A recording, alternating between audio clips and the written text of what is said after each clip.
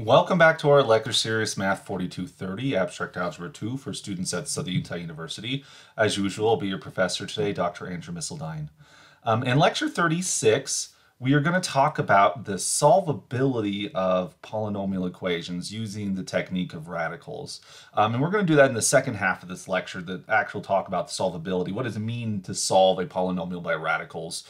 In particular, why is the general quintic equation impossible to solve by radicals? Now, in order to do that, we have to first develop the notion of a solvable group. With our lecture series, we actually could have done this a long time ago, right? I mean, if you follow along with the numbering of our lectures here, we're actually currently in chapter 23, but the notion of a solvable group actually was presented back in chapter 13 from Tom Judson's Abstract Algebra textbook, for which our numbering is following there. We opted not to discuss it back in Abstract Algebra 1, that is Math 4220, but it becomes a necessity now if we really want to understand the insolvability of the quintic. We have to understand what it means for a group to be insolvable, which of course means we have to know what a solvable group is. And the terminology for a solvable group is somewhat curious, but its name comes from this idea of solvability of polynomial equations by radicals. And so while the term might seem weird, it's going to turn out that a polynomial is solvable by radicals if and only if its Galois group is a solvable group. And so that's where the terminology comes from here. So what does it mean for a group to be solvable? Well, there's a few things we got to say first. So given a group, we can define a so-called subnormal series of G. We say it has length n if there's a sequence of subgroups, which we'll call Hi, such that the following conditions happens. At the very bottom of our chain, we call that the trivial subgroup. That's going to be H0. Then you have some subgroup H1, which contains H0. Admittedly, everyone contains H0. But in particular, this containment is proper. H1 is not equal to H0. Then there's some other subgroup H2 that properly contains H1. Then there's some other subgroup H3 that properly contains H2. Again, all of these containments are proper. And you go up your chain until we get to Hn minus 1. This is a subgroup properly containing Hn minus 2. And then it is contained properly inside of Hn, which is the whole group itself. So when you look at this, we're going to have n plus 1 groups in this chain right here. The bottom is the trivial group, the top is the whole group, and you have all of these groups in the middle that are properly contained. There's never equality in that chain whatsoever. That's what's going to give us a series of groups, of course. Why do we call it subnormal? Well, we require that each group in this chain, when you compare neighbors in the series, Hi has to be a normal subgroup of Hi plus 1. All right, so H0 is normal inside of H1, H1 is normal inside of H2, H2 is normal inside of H3, etc., etc. Hn minus 1 is normal inside of Hn. Now, there's a very important distinction that needs to be made here. When we talk about a subnormal series, we are not assuming that these subgroups are normal inside of G. No. We are saying they're normal inside of the next group. Right? So H1 is not necessarily a normal subgroup of G. It will necessarily be a subgroup of G, but it's not necessarily a normal subgroup of G. It could be, but not necessarily. But what we do require is that H1 is a normal subgroup of H2. And that relativity there can make a difference there, right? Clearly, if H1 was normal inside of G, it'll be normal inside of H2 and every other subgroup as well, but it's only required that it be a normal subgroup of the next group in the series. And that's why we refer to this as a subnormal series, that every group in the series is normal in the next group in the series, but not necessarily normal in the whole group. Now, if you do require that each subgroup in the series is normal inside of G, you refer to that as a normal series. And one can talk about normal series of groups, but for the notion of a solvable group, it's better to focus on subnormal. And so we only require that you're normal in the successor inside of that series. Now, we should mention that the subnormality condition here guarantees that the quotient group hi mod out hi minus 1 is well defined for every pairing you have here, that is consecutive pairings. And these quotient groups are referred to as the factors of a subnormal series.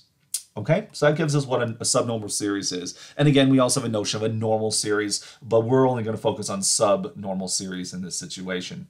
Now, if you start with a finite group, every finite group will have a maximal normal subgroup. That is, there's a largest normal subgroup proper inside of G. And so you can take that then to be the next one. But then that group, because it's a finite group, by induction, it would have a maximal subnormal series. And once you can glue those things together, what I'm trying to say here is that every finite group has a maximal subnormal series. What do we mean by maximal? We have a subnormal series for which we can't insert any new subgroups. That these are proper groups, right? They're proper subgroups of each other. There could be a large gap in between them. The fact we say that a subnormal series is maximal means that we can't fit any other subnormal subgroup in between there. And this is true for finite groups. Now for infinite groups, you can have an issue right here that these subnormal series might not have a maximal extension. You might not be able to enlarge it larger and bigger and bigger and bigger and bigger and bigger, right? Take the integers, for example, right? If you take the integers, you can then put inside of it 2z, which you can put inside of that 4z, for which you could then put inside of that 8z, right? And these by definition, these subnormal series have to have finite length. And so you have to kind of terminate this process after a while, but you could always make it bigger by adding one more, right? You could always go one more, one more, one more. And so in the case of like the integers, you can't ever construct a maximal subnormal series, okay? But finite groups, because of induction, we can always construct a maximal subnormal series. A group, if it has a maximal subnormal series, we call that maximal subnormal series a composition series. Okay, composition series is a maximal one, a maximal subnormal series. Now, if you have a normal series, if you have a maximal normal series, that's called a principal series. But like I said, we're not going to worry about normal series or subnormal series in this context. But I just want to throw out the vocabulary. The factors of a composition series, which is a maximal subnormal series, are called composition factors, and they actually measure something about that group. Now, if you have a composition series, so it's a maximal subnormal series, look at the composition factors, these quotient groups. Because the composition series is maximal, that means you can't fit in any more normal subgroups. That means if you take two consecutive groups inside of your composition series, like H1 or HI and HI minus 1, since it's maximal as a subnormal series, that means there doesn't exist any normal subgroup sitting between HI and HI minus 1. And so then by the correspondence theorem, if there's no normal subgroup sitting in between HI and HI minus 1, the quotient group has no proper non-trivial normal subgroups, and therefore it's a simple group in that situation. And so that's a very nice condition, that we have a subnormal series is a composition series if and only if all of its composition factors all the factors are simple groups. And this is actually how one can try to fix some of these. This is how one can try to fix these, the infinite group problem, like I said before. Because after all, when you look at z mod 2z, that's a simple group at just z2. If you take 2z mod 4z, that's a simple group at z2. So in some essence, I can get this infinite subnormal series for which all the factors are simple. So one can get around the infinite group problem, at least for abelian groups. And I don't want to say too much about that, but for finite groups, be aware that you have a composition series if and only if all of these factors are simple, because again, HI mod out HI minus 1 will be simple if and only if HI minus 1 is a maximal normal subgroup. And if those are all maximal normal subgroups, that means you can't fit any other normal subgroups in the series. So you can check whether a subnormal series is composition or not by looking at these factors. Are they simple groups or not? All right. Let's see, we've commented on some of these things already. So hi minus 1 is a maximal normal subgroup if and only if there's no proper normal subgroups in between them, which would mean that the series is maximal in that situation. Okay, and then the simple factors of a composition series are called composition factors. All right, I've illustrated all of those things now. So let's look at a few examples of this. Let's take the dihedral group D4. So this is going to be the symmetries of the square.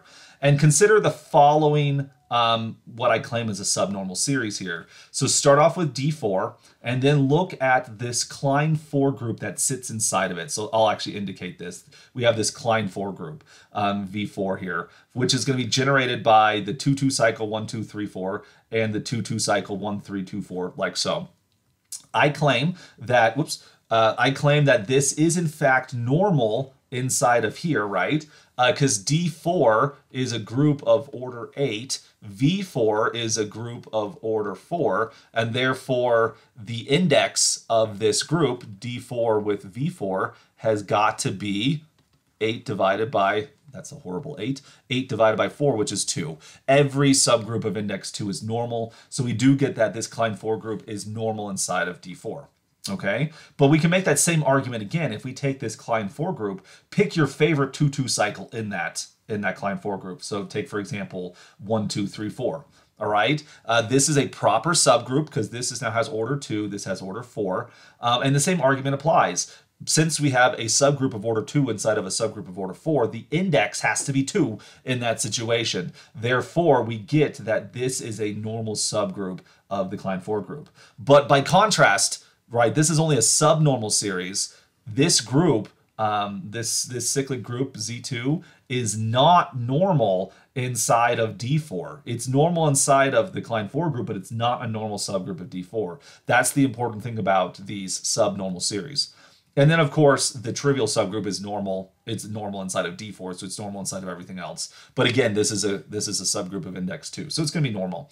So we do have an example of a subnormal series right here. I'm just going to abbreviate it like this. We have D4, which then contains V4, which then contains a Z2, which then contains, the trivial subgroup. So we have something like that. Now let's look at all the various composition factors, because I actually claim this is a composition series. How do I know that? Well, because I can look at the factors right here. When we take D4 mod out by V4, this is a group of order 2, so it has to be isomorphic to the cyclic group of order 2.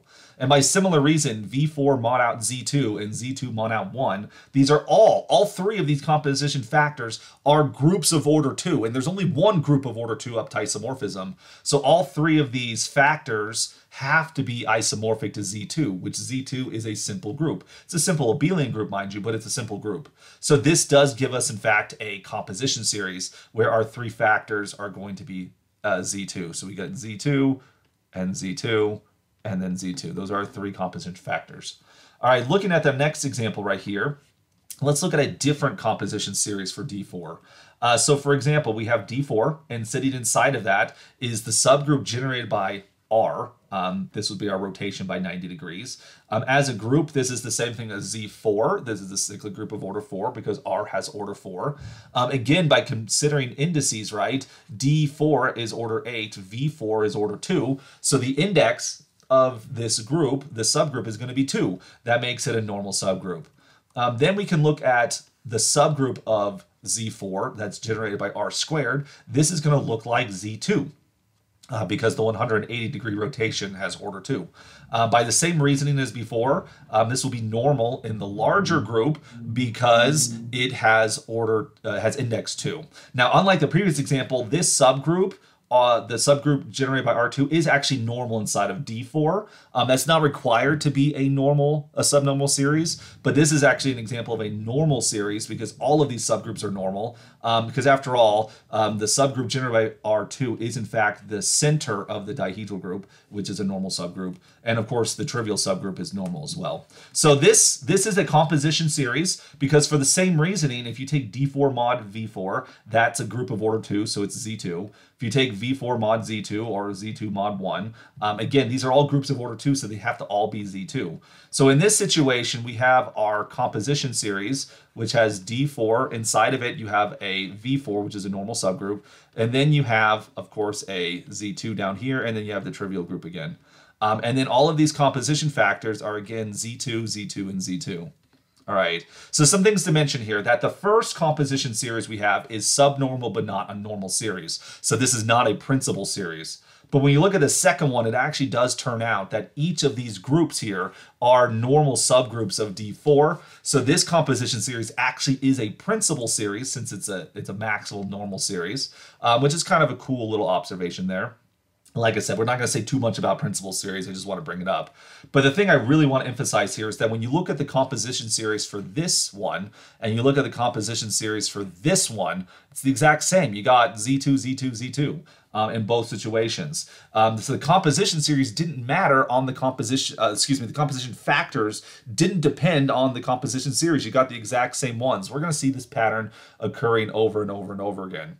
And one thing I want to mention is that by the Solvable theorems that we developed previously, every P group is going to have a composition series that basically looks like the following, right? Where you take your P group, then by the Solvable theory, there does exist subgroups of order. So let's say that the P group has order P to the K. Then there's going to be subgroups of order P to the K minus 1. Those will have to be normal inside of the P group. But then there's going to be subgroups of order P to the K minus 2, which will have to be normal inside of the previous group, not the whole group. And then by induction, you can go downward. So for a P group, you will always get a composition series whose composition factors look like ZP times ZP times ZP times ZP times ZP, and you're going to get K copies of ZP. So we can predict the composition series. Well, at least I can say I can predict the composition factors for any P group. D4 is such an example. All right, let's look at a non-P group. Let's switch to the cyclic group of order 60, Z60, of course. And so let's see what happens here. Well, since it's an abelian group, every subgroup is going to be normal inside of Z6. So every composition series we construct in this situation will in fact be a principal series, even though we don't need it to be a principal series. That's what happens for finite abelian groups here. And so we can look at the subgroups in this situation, right? So if you take the subgroup of Z60 that's generated by 3, this will give us a cyclic group of order 20. Okay, then inside of that, you can take the subgroup generated by 15. This will be a subgroup. So the subgroup generated by 3 is Z20. The subgroup generated by 15 is Z4. And then inside of that, you have the subgroup generated by 30, which will look like Z2 in that situation. So you have all these cyclic groups. I'm not going to write those again. Z60, it contains inside of it is Z20. Sitting inside of that is Z4, sitting inside of that is Z2, and sitting inside of that is the trivial subgroup. So in summary, this is our composition series. Normality is not a worry because we're an abelian group. Why is it a composition series? We'll look at the factors. If we take Z60 and we mod out by Z20, then that gives us a group of order 3 that has to be the cyclic group of order 3. So we get this first composition factor of 3. If you take Z4 and if you take Z20 and mod out by Z4, that'll give you a cyclic group. All quotients of cyclic groups are cyclic. That'll give you a cyclic group whose order is 5, so that's got to be Z5. That's our second composition factor. Notice that because the orders of these cyclic groups are primes, that makes them simple groups. If you have Z4 mod out by Z2, that gives you a Z2. And then if you take Z2 mod out by the trivial subgroup, since this is an additive group, I'm going to write the trivial subgroup as a 0 this time. Z2 mod out by 0 gives you Z2. And this gives you the composition factors, Z3, Z5, Z2, and Z2. I want you to notice that 3 times 5 times 2 times 2 is in fact equal to 20. So this, it turns out, and we'll see, well, let's actually look at another example, right? What if we take a different composition series, Z60, where this time we look at the subgroup generated by 2, which this, I'll use a different color to indicate this one. This one's going to look like Z30. Then you're going to take the subgroup generated by 4, which is the same thing as that's a cyclic group of order 15. Then you're going to take the subgroup generated by 20, which is as a cyclic group Z3, and then you take the trivial subgroup in that situation. So what our composition series looks like this time, you should take Z60, which contains Z30, which contains Z15, which contains Z3, which then contains the identity in that situation. The composition factors, well, if you take a cyclic group of order 60, mod out by a cyclic group of order 30, that gives you a cyclic group of order 2. If you take 30 and you divide that by 15, you're going to get 2, so another Z2. If you take 15 and divide it by 3, you're going to get 5. And then finally, if you take 3 and you don't mod out by anything, you're going to get Z3. And so notice our composition factors are again one and the same thing. It doesn't matter what the composition series looks like. The composition factors are in fact the same things. And notice the exact same things, 2, 3, 5, and 3. We could predict what these things are going to be because when you take a cyclic group, its composition factors are all going to be cyclic groups, and you're going to take all the prime divisors of your number with multiplicity, right? Because 2 shows up twice. In fact, one can argue that for a finite abelian group, this is the principle that you're going to get, that the composition factors for a finite abelian group are going to be exactly those cyclic groups of prime order where you take all the primes of the abelian group up to multiplicity. All right, and so one more example here. If you take, for example, the symmetric group of degree 5, S5, a composition series would be the following. You take S5, which contains inside of it, A5, which contains inside of it the trivial subgroup. That's a pretty short composition series, but it is in fact a composition series for the following reason. If you take S5 mod out by A5, since the degree of A5 is 2, that's what makes it normal instead of S5 there, since it's a degree 2 normal subgroup, the quotient has to be Z2. Okay, but on the other hand, if you take A5 mod out by 1, that gives you back A5.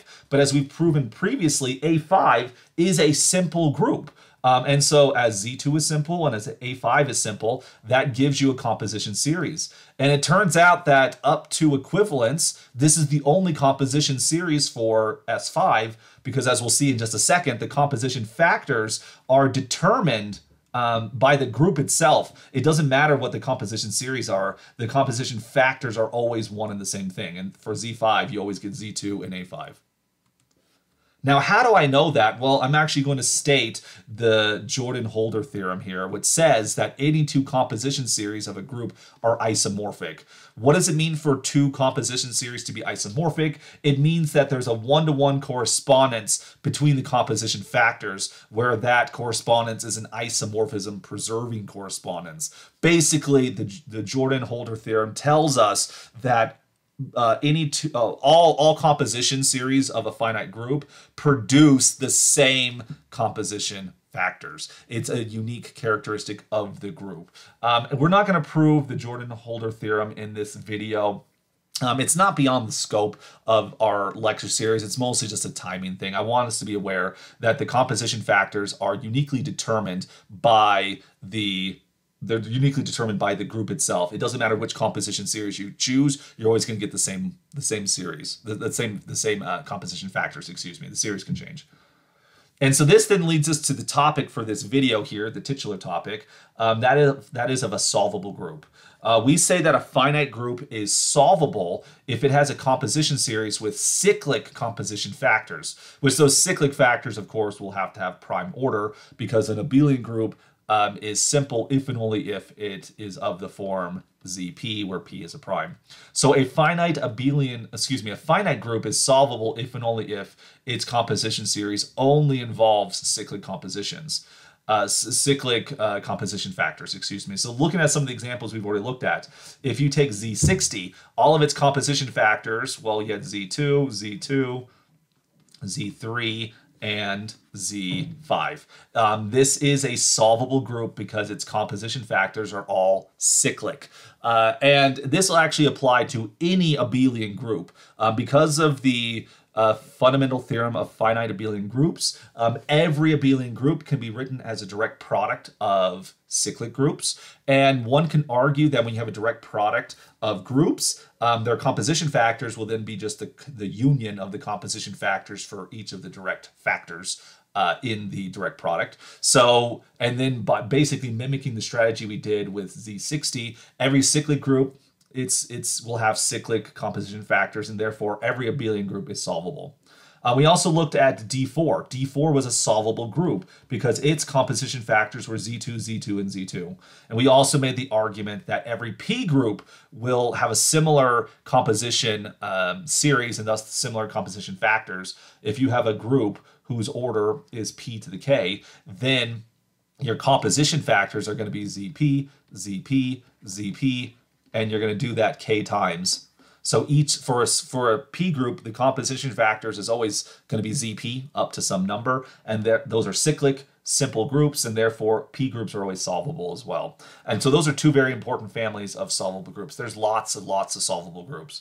But the important thing to mention here is that if you look at the symmetric group Sn, where n is greater than or equal to 5, that is not a solvable group, because if you look at A5 or A6 or A7 or AN for n greater than 5 in that situation, that is a simple group which is not cyclic. And so in that situation, you have a composition series that looks like Sn, which contains An, which contains 1. Your composition factors will be Z2, which is Sn mod out An, and you're going to have An in that situation when n is greater than or equal to 5. So since the composition factors don't depend on the series, this is what the composition factors have to look like. And therefore, we get a non-solvable group because we have a composition factor that's not cyclic. And it turns out this observation right here, the special number 5, is exactly why degree 5 polynomials, aka quintix polynomials, cannot always be solved by radicals. But we'll provide the details of that in the next video.